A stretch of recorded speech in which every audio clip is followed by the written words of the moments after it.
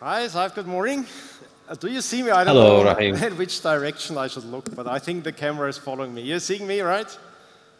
Yes, I see you. How are you? Okay, wonderful. I'm great. We have an amazing crowd here in Innsbruck. You're missing out, but it's... Would have loved to be there. Would have absolutely loved to, but unfortunately... you're hearing the cheers, right? So I'm it's sorry? wonderful that you can be with us like that at least. Yes, hopefully next year maybe. Wonderful. Yeah, and then you'll take your family along as well and enjoy some mountains. Okay, Saif, we not only share a passion for Austrian economics, but some Middle Eastern background or heritage as well.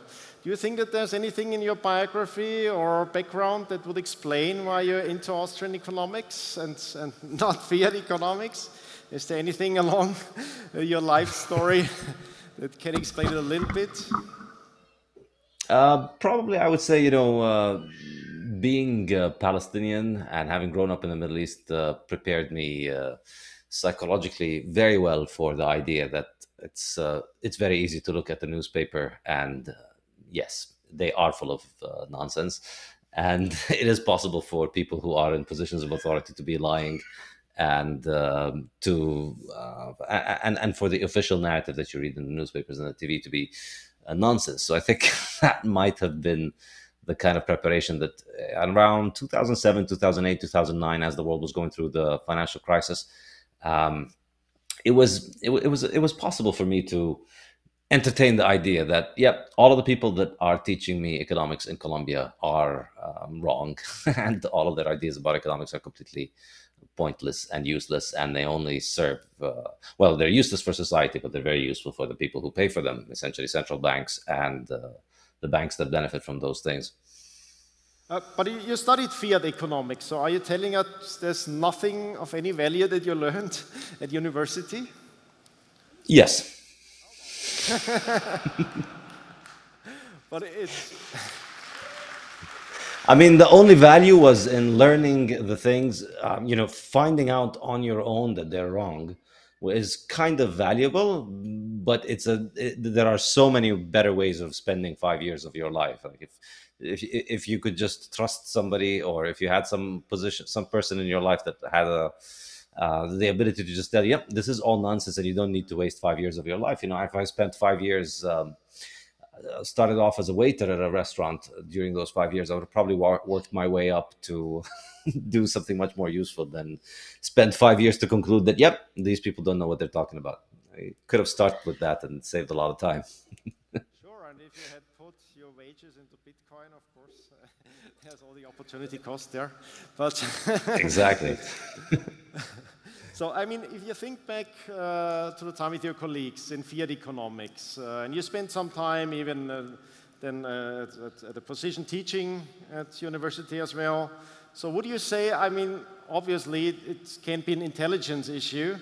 Was it an issue of character? Is it just different interests? What makes up the mind of a typical fiat economist? I think it's simply the way that the education is financed. It comes from central banks. Essentially, all of the universities today are dependent on government funding. It's first of all, governments are the ones that provide the students with the loans and the financing to go to the universities. So the universities have to adhere to certain guidelines in order to be eligible for student loans, in order for the students to be able to get loans to get into it. So you have to basically toe the fiat line in order to get your students to get cheap loans. In other words, the real product in the university is not education. The real product is debt slavery. And so what the university does is that it presents debt slaves, who are the real products, the students, to the banking system and the fiat system, and teaches them nonsense but gets them indebted for life. So that's one way. The second way is financing of research. So if you want to get funded for your research, there's just no way of succeeding and getting research grants. It's a highly competitive world. There's a very limited number of research grants out there available, and your best chance of getting one is to toe the line. In fact, it's basically impossible not to get one without toeing the line. So there's research that shows in monetary economics, practically all published research in monetary economics is financed by the Federal Reserve directly or indirectly. So it's very obvious what it is. There is no free market system in education. There is no free marketplace of ideas. Ideas aren't allowed to be discussed freely. Universities can't adopt ideas freely. The way to survive as a university is to not teach things that are useful for students. The way to survive is to present the students as debt slaves for the government and the banking system. And the way to do that is to just continue to propagate these ideas. So that's why you can't get away with teaching Austrian economics in most universities. They have to teach the Keynesian stuff. They have to go through the model of how it's done. And so the system at every stage, from high school to university to graduate school, at every level, it selects for essentially obedience. It selects for people who are willing to close their eyes and say, yep, if you raise aggregate demand, you fix unemployment. If you print money, then you fix all of the world's problems. If you're trying to think critically of things, then you're just not going to make it in academia. The only people that make it are the people who are just going to go along and parrot these lines. And I think, historically, you see a lot of stories of intelligent people who are highly frustrated by academia and who couldn't make it by academia and who left. And they have a lot of bad stories to tell about academia. And generally, I would say, before Bitcoin, there was just no other alternative. If you couldn't make it as an academic in fiat academia, you had to go find another job outside, and you couldn't be publishing, you couldn't be teaching, you couldn't be doing those things properly because there was just no institutional framework to host those things. And I think that's one of the amazing things about Bitcoin, is that it allows somebody like me and a lot of other people to start essentially working outside of that system. I don't want to be part of the university. I left my university job. I don't want to be working for any university anymore. I don't have to write research grants. I don't have to change my, when I was at university trying to get published, the most infuriating thing was to try and dumb down my writing to make it idiotic enough to fit into an academic journal, to try and put in stupid things that make me sound like I could get published in those things, believe in all kinds of nonsense, accept all kinds of ridiculous starting points and assumptions, and then use ridiculous methodologies. You had to do those things to get published in academic papers and journals that nobody reads. But that's the only way to keep your job. Well, now we have a different system because of Bitcoin. You don't have to be dependent on them, and you don't have to be dependent on a constant salary, and you don't have to be dependent on a constant influx of debt, which is how the fiat system works, where you need to constantly be rolling over your debt. So this is really, I think, the intellectual value of Bitcoin, that it is allowing an alternative educational system to succeed, and it's allowing people to just opt out of the fiat system. And so, since leaving university, I've 1000x'd the number of students that I reach through my website, where I teach online courses. I could teach many, many, many more students every year than I could teach back when I was in fiat university. Would you say that the animosity of mainstream economists towards Bitcoin is mainly based on their perceiving that their position is threatened? So how do you think they unconsciously perceive the threat by Bitcoin? In which way are they threatened by Bitcoin? I think the animosity is very well deserved. I think if they truly understood what Bitcoin is doing, they would be even more angry about it, and it would be providing us with even more fun examples of Bitcoin derangement syndrome. But fortunately, most of them are not bright enough to quite understand what's going on. So they realize, Bitcoin is bad because their TV tells them Bitcoin is bad, because their bank propaganda tells them Bitcoin is bad. So they go along with the idea that Bitcoin's bad, it's boiling oceans and so on. But I don't think they quite realize the extent of it. But, even though it is bad for their kind of world in which, you can continue to just publish nonsense and keep a job, it might sound scary that you might lose that, but I think they'll all be better off if they would just free themselves from this really the mental slavery of the fiat system, where no, you have to just believe this nonsense, teach the nonsense, get into debt for the rest of your life, and then hopefully, you'll manage to continue to make payments on time throughout all of your life, so you never get kicked out of your job and never get kicked out of your house. And then, you pass on to another generation that can get into debt for the rest of your life. There is an alternative to that. Obviously, you can take the slave out of the plantation, but you can't take the plantation out of the slave. A lot of people just don't like the idea of taking responsibility for their own life, saving their own money, having to make their own mind up. But there's no choice around it. I think Bitcoin is going to force people to just take responsibility for their lives. It's going to suck if you're an academic most of the time, but you'll get over it. Well, I assume no mainstream economist will gladly accept the term fiat economist, right? So you're using the label fiat. Can you give us a brief summary? What's the fiat principle? Why is it such a useful label for so many different phenomena? I think really it is a very powerful label for understanding the world in the 20th century, because historically there is a natural order to life, and money is an essential part of a market economy. And money is an enormously important part of a market economy because it is what allocates capital, it is what allocates economic resources, and what allows people to make economic calculations. So if you study Mises, the importance of money is that it provides us a method for making economic calculation, where if you have a business, you have hundreds of inputs and outputs from your business, and the way that you can calculate in order to be able to make profit is to calculate everything in money.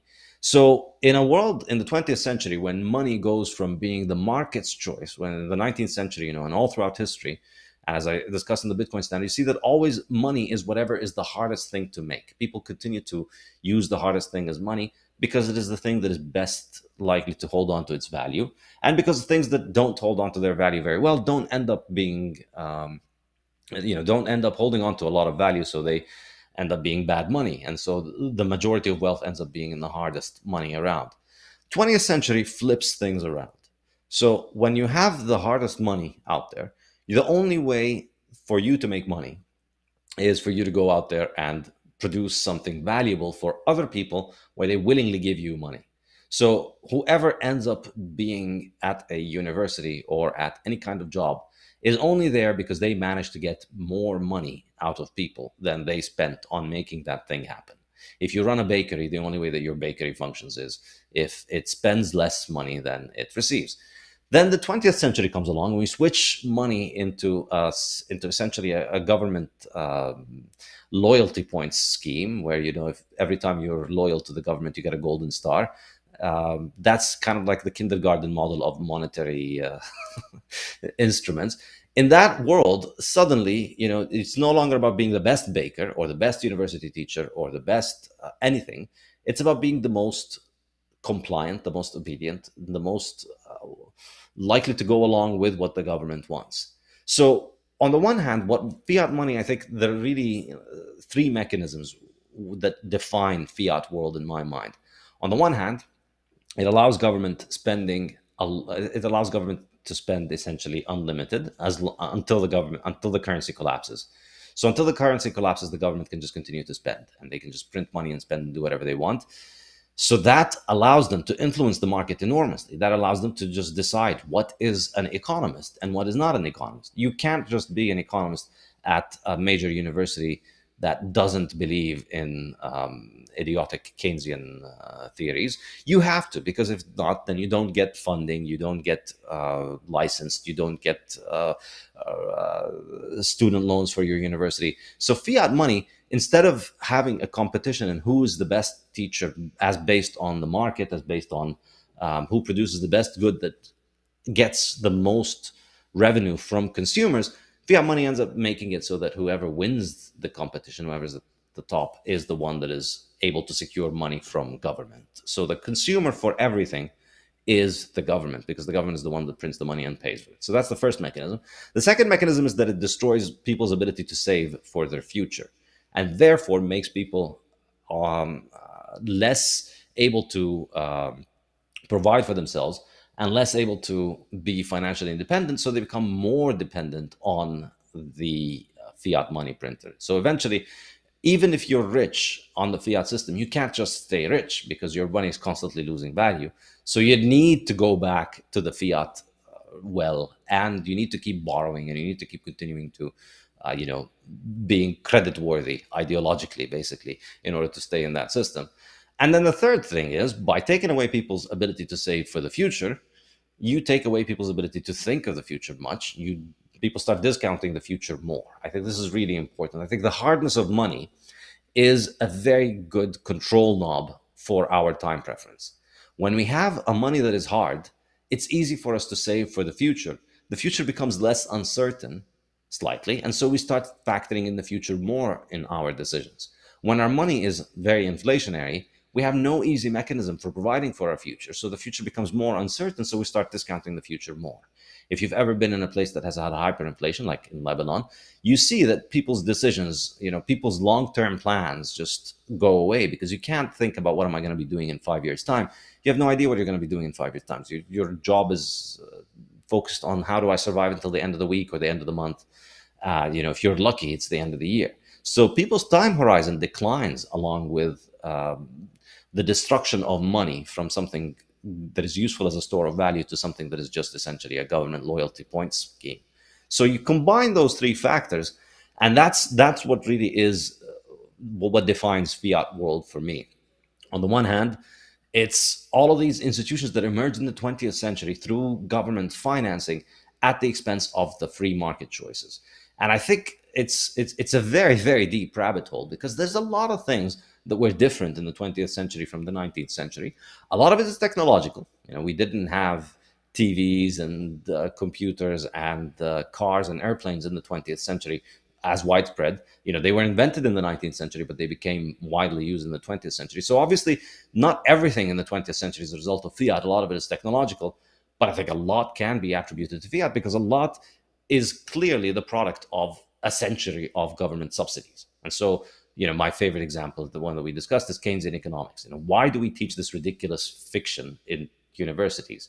Why does this insanely idiotic idea that there's a trade-off between inflation and unemployment, how does it survive? And how can a university continue to teach this when we've had hundreds of examples all throughout the last 50 years that definitively refute this? There is no relationship between unemployment and inflation in the short run. There is no Phillips curve. It's ridiculous. If you try and plot the Phillips curve for any country, you don't get a curve, you just get a blot. There's no real relationship going on there. So why does this continue to get taught? Fiat. It's imposed by fiat, and ultimately the word fiat just means imposition. And so what fiat money does is that it allows governments to impose all of these ridiculous ideas without them suffering from the competition of the market. If we had hard money, if we take away the fiat money, then yeah, sure, government could pass laws that say, your university should teach this and your university should teach that. But without the money to enforce those things, there'll still be people teaching other things. Without the ability to move enormous amounts of credit and to take away people's wealth and take away universities' endowments, destroy their values through inflation, without all of that, then you have the ability for a free market to emerge. The university that teaches people nonsense in the Keynesian tradition ends up graduating people that are unable to function in the real world, as opposed to people who know how the world actually works. And so these universities would, you'd have a free market in ideas and in education. But I don't think we see that in the 20th century. And we see this, we see it all over. We see it in education, but also we see it in food. Another major chapter in my new book, The Fiat Standard, is in the 20th century, we have a massive drive of industrial food, cheap food. Why is the government so interested in subsidizing this? Why do governments subsidize flour and sugar and grains and soy and corn and seed oils? Everywhere in the world, these things are very heavily subsidized. And part of it is the fact that the government has the money and can do it. But of course, another part of it, and this is the other aspect of fiat life, is that the inflation itself is destroying the people's ability to afford the food that they're used to. So how do you try and change their focus from the fact that, oh, wow, the money's broken? Try and tell them that instead of eating real food, you should just eat industrial waste. And so so the other motivation behind a lot of these silly fiat pseudosciences is to hide inflation. I think this is an enormous point. So that's why a lot of people believe in ridiculous, idiotic nonsense, like the idea that carbon dioxide emissions are going to boil the oceans or destroy the Earth's temperature, or all of these silly, essentially pre-modern and pre-industrial primitive beliefs of the idea that, if you eat this thing, then you will fix the weather. But if you eat that thing, then no, you're going to cause hurricanes and floods in Pakistan. It's all because of you driving your car. These kind of very idiotic and primitive ideas exist in primitive societies, and they can't exist in societies that are advanced. They can't exist in modern societies that have built modern technologies. So it's a sign of our regression back to primitiveness that is caused by the fact that our money is being destroyed. Our money doesn't allow us to accumulate capital like before. And so our money doesn't allow us to consume as we did before. So we see the growth in energy consumption that started with the Industrial Revolution around 1800 stopped around 1970. Thanks to inflation. And with that, we moved to a world in which, instead of growing our energy consumption and improving our quality of life since the 1970s, we've been finding ways of how do we reduce our energy consumption. People have been conditioned to think that it's a good thing if you consume less energy, because it's not going to boil the oceans or something or the other. And that's why people have been taught the idea that it's virtue to be poor. I'm not going to consume energy. I'm going to take the bus. I'm going to get wet. I'm going to get sick, because that's going to protect the world from flooding. So these ideas, whether it's in diet or in energy, it's the other side of fiat is, okay, we're destroying your currency, we're destroying your ability to save, we're destroying your ability to consume, but it's going to be okay because we're going to use some of that money to pay a bunch of con artists to go out on TV and tell you, and university, of course, to tell you, no, you don't need to eat meat. Just eat industrial waste. It's better for you because, reasons. And also, you don't need to use modern technology. You don't need a car. You don't need an airplane. You don't need to travel. You don't need anything. Just stay home. Of course, save the planet and all of these childish slogans. It's just essentially inflation apologia. It's inflation laundering. All of this new modern life of eat soy and bugs to save the earth and consume less energy in wind and solar, it's just returning you to living like a 13th century peasant. It's just undoing the Industrial Revolution because we no longer have the monetary technology that can support an industrial society. And we no longer have I would say even, the intellectual capacity for people to understand what it takes to support a modern, industrial, rational, enlightened society. We can't. We just had that destroyed by the destruction of money. Thanks, Saif. We only have a few more minutes. Let's move on to Austrian economics. Now, quite a few Austrian economists have been government employees, and a few still work in academia, most of which didn't really get Bitcoin so far. So how do you think Austrian economics is better or unique? What is its strongest point? I think Austrian economics is just what economics would be if we hadn't had the catastrophe of government money to try and distort economics in order to justify inflation to the benefit of special interests, banks, and governments. It's just Austrian economics as it existed up until the early 20th century, and as it continued, is what the world of economics would have been without the distortion that is fiat, without government distortion of the economy. So the main value proposition is that it's not advertisement for inflation. I think this is what I would say. Like the rest of the economics is just if you read Keynesian economics, if you start with the idea that this is all just motivated reasoning to arrive at the conclusion that inflation is actually good for you, then it all makes sense. And this is how I used to teach Keynesian economics at university. I tell my students, look, this entire textbook is a very elaborate joke, a very elaborate hoax to try and get you to believe that money printing is the answer. So if you're taking the exam and you don't know what the answer is, you don't understand the question, just go with money printing, because that's what they want you to arrive at. That's always the answer. So Keynesian economics is just arrived at how to justify inflation, how to make inflation acceptable for people. Austrian economics is just the application of human mental capacities toward understanding problems of economics. So I think it's a much more powerful tool and much more reality-based and much better as a way of understanding the world. Sure, it's not most likely to get you success if you're in the fiat educational system, but I think, you know, you look at, I think something very important has happened in the last 2 years in terms of the inflation. Up until 2019, the average Keynesian economist and the average kind of, let's say, high salary person working within the fiat system was able to beat inflation, you know, between the, or at least was able to beat inflation in their own mind. They look at inflation as being the CPI, and they looked at their stock portfolio beating the CPI. And so they thought, oh, well, you know, inflation is a good thing. It's what makes my stock portfolio go up. And they could fool themselves into believing the ridiculous Keynesian idea that it's inflation that gives us economic growth. 2020 to 2022, I think that's changed drastically. And I think a lot of people are going to revisit those things, because what you see over the last 2 years is, you know, the stocks and bonds are crashing, while at the same time the value of money is declining. So basically, a lot of people that would have usually been the beneficiaries of the fiat system, or at least in their mind they think the fiat system is working for them, have gotten massively hurt over the last couple of years. And looking at the way that things are working politically, I don't think there's any real scope of things improving. I think we're going to get more inflation, and we're going to get more currency destruction, and we're going to get more gaslighting about the solution for inflation being for you to go back to living like a 13th century peasant, not for central banks to stop printing money. This is, I think, the real fiat idea. This is the point that I'm trying to get at from writing the book, The Fiat Standard, that the way that the inflation manifests is through all of these idiots telling you that you're going to boil the oceans and burn the earth unless you live like a 13th century peasant.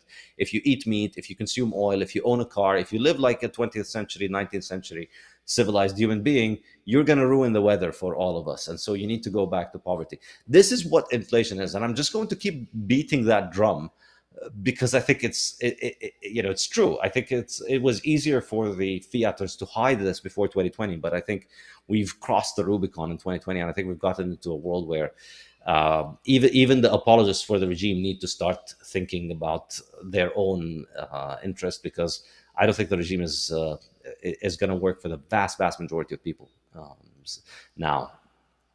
Saif, thanks a lot. We have an incredibly dense program here. Thank you. Hope to talk to you soon. Cheers. Thanks a lot.